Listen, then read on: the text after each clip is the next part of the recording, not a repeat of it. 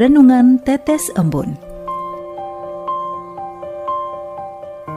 Sobat Katolikana yang dikasihi dan mengasihi Tuhan, kita berjumpa lagi dalam program Renungan Tetes Embun yang dipersembahkan oleh Radio Katolikana. Mari kita siapkan hati untuk mendengarkan firman Tuhan.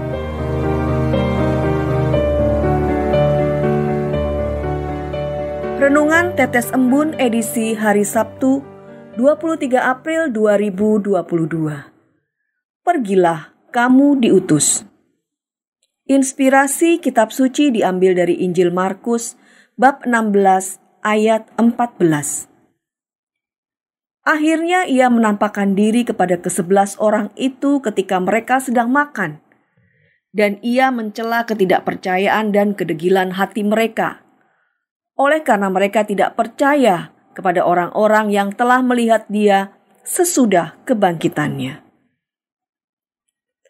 Sobat Katolikana, setelah kebangkitan, Yesus beberapa kali menampakkan diri. Namun para murid tidak gampang percaya akan kebangkitan Yesus.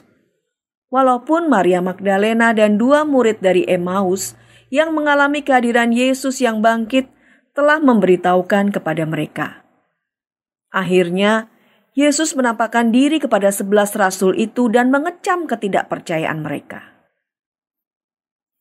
Banyak orang yang mengaku percaya kepada Yesus, mengaku menjadi pengikut Yesus, namun sama sekali tidak merasa terdorong untuk mewartakannya.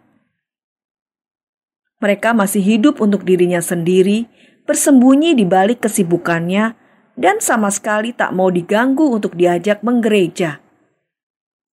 Mereka itu perlu merasakan kehadiran Tuhan Yesus sendiri. Pertanyaannya, apakah kita sungguh percaya akan kebangkitan Tuhan Yesus?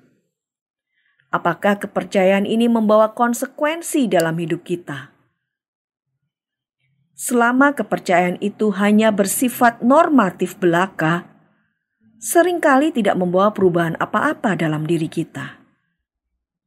Banyak perubahan terjadi ketika orang sungguh merasakan kehadiran Tuhan Yesus yang hidup.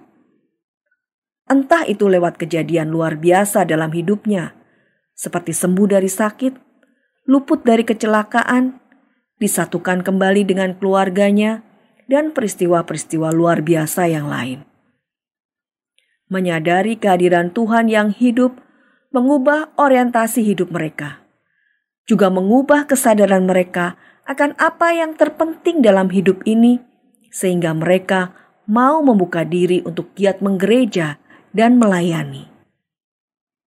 Dalam perjamuan Ekaristi, Yesus menampakkan diri kepada kita dalam rupa sakramen Maha Kudus. Oleh sebab itu, setelah berkat penutup, Imam mengulang kembali tugas perutusan dari Yesus. Pergilah, kamu diutus. Kalau kita sungguh percaya, maka kita akan tergerak untuk mewartakannya. Karena inilah pesan Yesus. Pergilah ke seluruh dunia, beritakanlah Injil kepada segala makhluk. Marilah berdoa. Ya Tuhan, tidak mungkin bagiku untuk tidak berkata-kata tentang apa yang telah aku lihat dan aku dengar tentang Dikau. Namun seringkali aku tidak memiliki keberanian untuk itu. Mantapkanlah diriku untuk berani menjadi saksimu. Amin.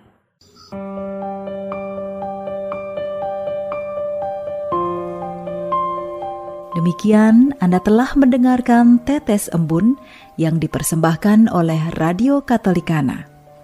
Renungan Tetes Embun bisa Anda simak di Radio Katolikana, media sosial Radio Katolikana, dan YouTube Katolikana. Terima kasih dan sampai jumpa.